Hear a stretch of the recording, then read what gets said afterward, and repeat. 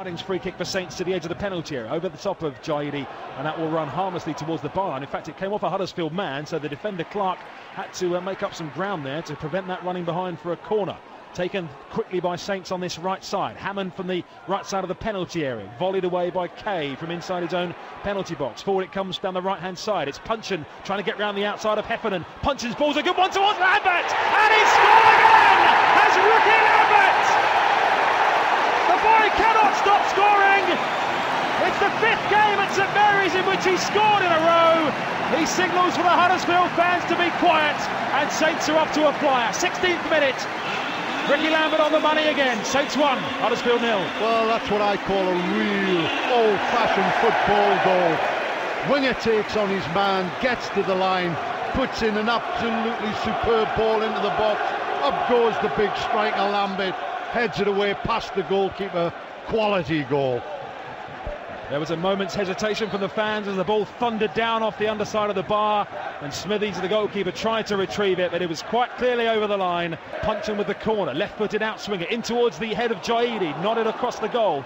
Lambert rather will come across to pick it up inside the touchline. Over on this near right side, Hammond is there as well. Hammond gets across in from an impossible position. The header goalwards is into the back of the net, and it's Lee Barnard.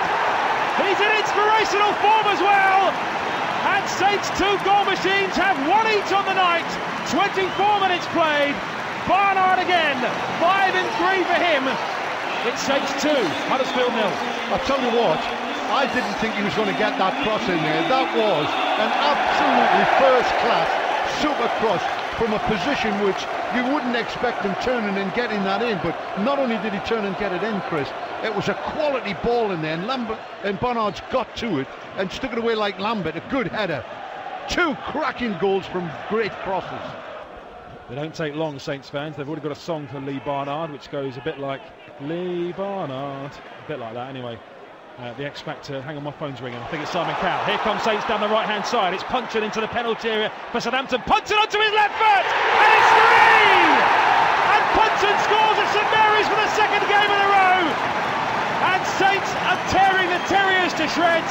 The visitors protest. Saints celebrate. Still 12 minutes till the break, and it's Saints 3, Huddersfield 0. Well, again, it's the quality of the individual. He's picked up the ball on the right-hand side. They've changed the play. He's cut inside the full-back. He's just inside the box. Sees the goalkeeper, looks up. Great perception, great awareness. Bends the ball with his left foot round the goalkeeper's right, and just inside the post. What a cracking goal. 3-0. They're taking them apart. 3-0. 3 different scorers.